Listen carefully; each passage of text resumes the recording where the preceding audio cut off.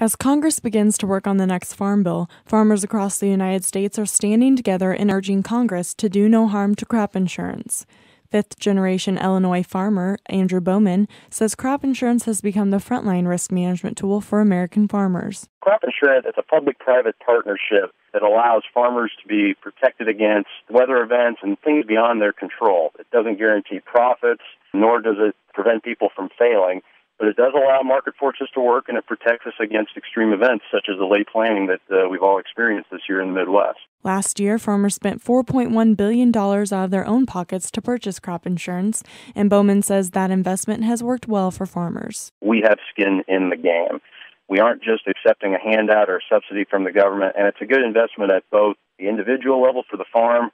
I pay for this ability to have some protection against events beyond my control, but from a government perspective, we're protecting our food supply, we're protecting farmers against events beyond their control. And frankly, in the past, if we would have had an event, say, like last year, where we had widespread drought, the worst in 50 years, there would have been serious calls for disaster relief. That didn't happen because over 86% of all the crops were covered by crop insurance. Bowman says crop insurance isn't just a risk management tool for farmers and a disaster management tool for the federal government. It's also a rural investment engine for small-town America.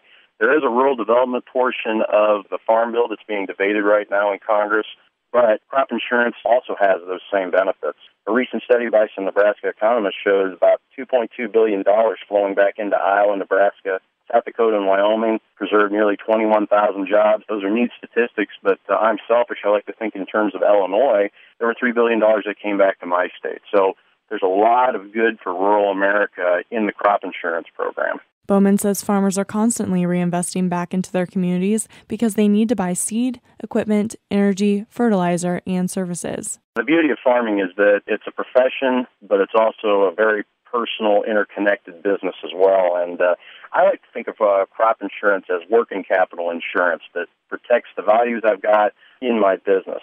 You know, in good years, money comes from harvest.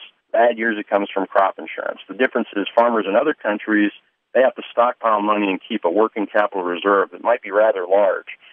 We, on the other hand, can take money from good years and reinvest that in our farm, our businesses, in our local FFA chapter, our children, and by extension, our communities. There are few things farmers can count on, which is why Bowman says farmers are hoping for a new 5-year farm bill with a strong crop insurance policy at its centerpiece.